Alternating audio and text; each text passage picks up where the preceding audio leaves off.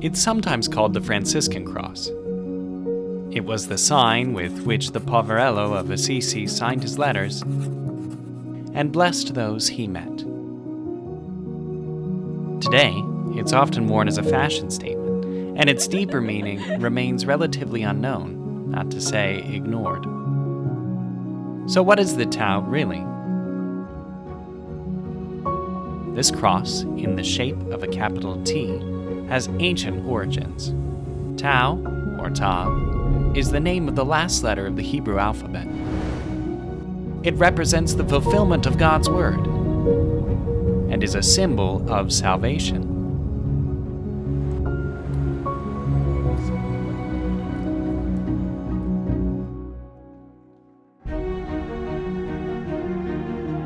In Christian translations of the Hebrew Scriptures, the Old Testament, the Tau became represented by the Greek letter Tau, T. In this way, early on, the Tau became a symbol adopted by Christians. It's found depicted even in the catacombs of Rome.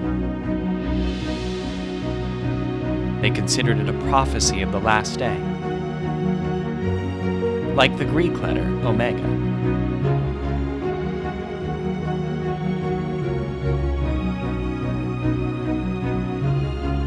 The shape of the Greek letter looked to them like the cross on which Christ gave his life for the salvation of the world.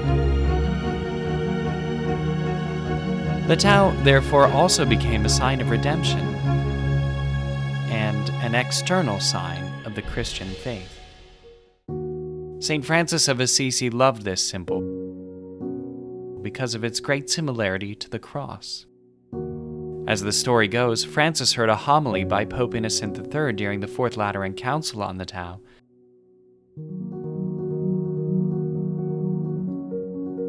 And on his desire to walk through the streets, marking everyone with this symbol of salvation.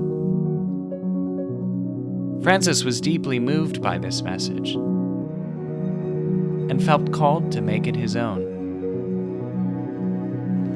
He began to make a Tau mark on the forehead of those who came to him. He drew it on the walls of the cells of his friars and used it to sign his letters. The Tau thus became his distinctive symbol. And today it's a symbol of Franciscan spirituality, based on humility and poverty.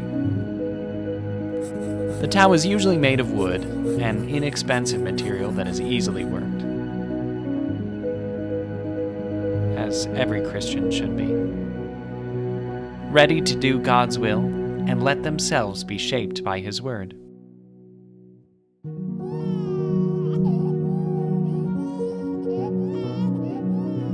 It's important to remember that the Tau is not a magical amulet, a good luck charm, or a fashion statement. It is a concrete sign of the faith and commitment of Christians to living as followers of Christ, He who was poor and crucified.